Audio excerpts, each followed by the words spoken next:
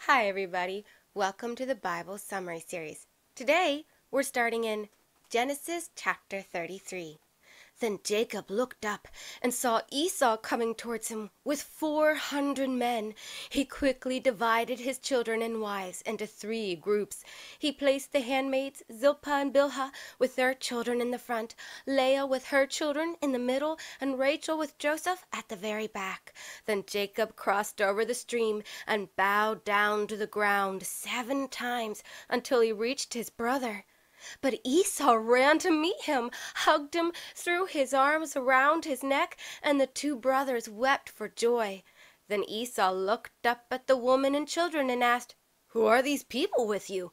Jacob replied, "They are the children God has graciously given your servant." The handmaids came close with their children and bowed down.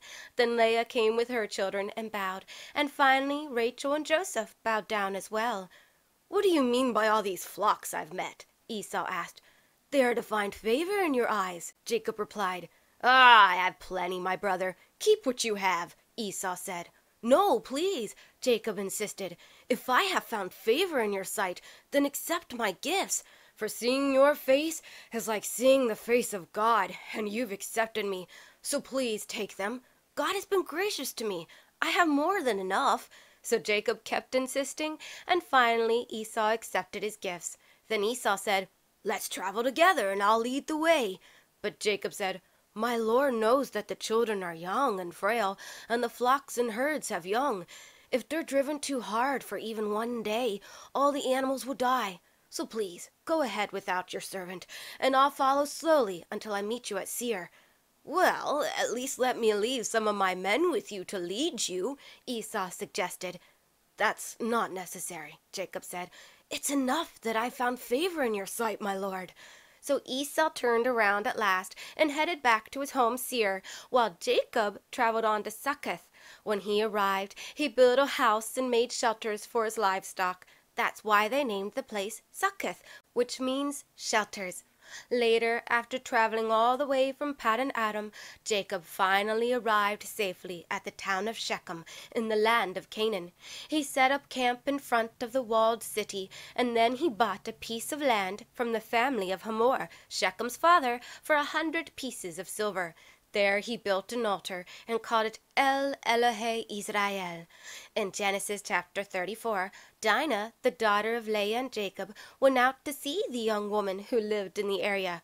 But when the local prince, Shechem, the son of Hamor the Hivite, saw her, he kidnapped her and forced Dinah to lie with him. But afterward, his soul clung to her. He fell in love with her, and he tried to win her affection with comforting words. Shechem then said to his father, "Get me this young woman as a wife." Soon Jacob heard that Shechem had dishonored his daughter Dinah, but his sons were in the field with the livestock, so Jacob said nothing until they arrived. In the meantime, Shechem's father, Hamor, went to Jacob and talked with him. Soon Jacob's sons came in from the field, but when they heard about what had happened, they were shocked and angry and furious, for Shechem had done a disgraceful thing to Israel's family by forcing Jacob's daughter, a thing that should never be done. But Hamor tried to appease them by saying, "My son Shechem longs for your daughter. Please give her to him as a wife and intermarry with us. You may marry our daughters, and we will marry yours. Live here in the land with us, for it is open to you. Stay, trade, and acquire property." Then young Shechem said to Dinah's brothers, "Please be kind to me, and let me marry her," he pleaded, "and I'll give you whatever you ask. Make the bride price as high as you like, and I'll pay whatever you tell me. Just give me the girl to be my wife." However, Dinah's brothers answered Shechem and Hamor deceitfully because of what Shechem had done to their sister. They said to them, "We can't do this. We can't give our sister to one who is uncircumcised, for that would be a disgrace. We will only agree on one condition, that you become like us by circumcising all of your males. Then we will give our daughters to you, and we will take your daughters for ourselves, and we will live with you and become one people. But if you do not listen and be circumcised, then we will take our daughter and leave." Hamor and Shechem agreed to the conditions, and the young man didn't hesitate because he was delighted with Jacob's daughter. Now Shechem was more honored and respected than all the other members in his father's household. So Hamor and Shechem went to the city gate and spoke to the leaders of the city, saying, "These men are peaceful and friendly. We should let them live in the land and trade in it, for the land is large enough for the both of us. Let us take their daughters as wives and give our daughters to them. But they'll only do this on one condition, if every male here is circumcised, as they are. And if we do this, won't their livestock and possessions eventually be ours? So come, let's agree to their terms and let them live here among us." So all the leading men agreed with Hamor and Shechem, and every male in the city was circumcised.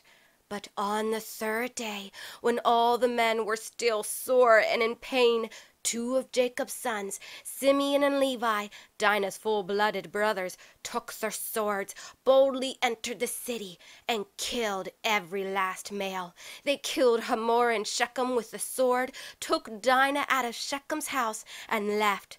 Then Jacob's other sons arrived and plundered the city because their sister had been defiled. They seized the flocks, the herds, the donkeys, and everything in the city and in the fields. They plundered the houses and took all of the children, the wives, and led them away as captives. Afterwards, Jacob yelled at Simeon and Levi in a panic, "You have ruined me. You have made me stink among all the people of this land, among the Canaanites and the Perizzites. My numbers are few, and if they gather themselves against me and attack, I will be destroyed, both me and my household." But they retorted angrily, "Should we allow him to treat our sister like a prostitute?"